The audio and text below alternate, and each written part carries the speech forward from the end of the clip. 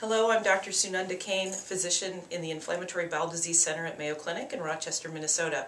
And I wanted to spend a few minutes with the women out there talking about an important preventative health issue, namely pap smears. So there's been data in the past that has suggested that women with inflammatory bowel disease have an increased risk for cervical abnormalities that are found on pap smear. And why is this? Well, because of the immunosuppressants that we use to treat Crohn's and some patients with ulcerative colitis.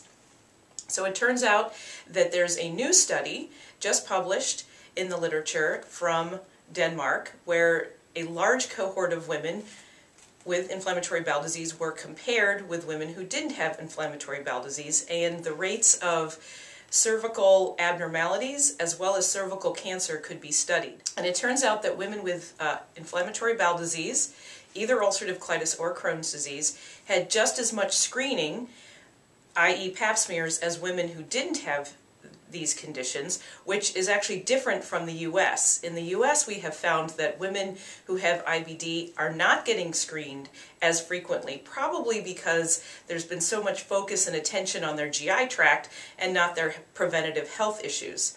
Anyway, back to this study. This study showed that women were getting screened just as frequently as other women, and that their risk for cervical abnormalities was higher in both ulcerative colitis and in Crohn's disease. And in Crohn's disease, there was an increased risk for cervical cancer development.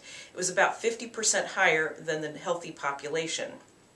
And so it's interesting to also note that they were able to look back at patients' medication rates as well as how long they've had disease.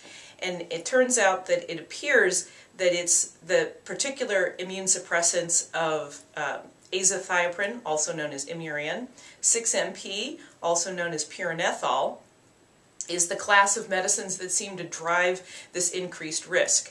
So what does this mean to a woman who is on one of these medicines, who is of childbearing age and has not had a hysterectomy? It means that you should absolutely make sure that you are getting annual pap smears because you are immunosuppressed, and that any atypical or abnormal cells that are seen on your pap smear get followed up, because these immunosuppressants, what they do is they allow certain kinds of viruses to overgrow, and that's what leads to the cervical cancer.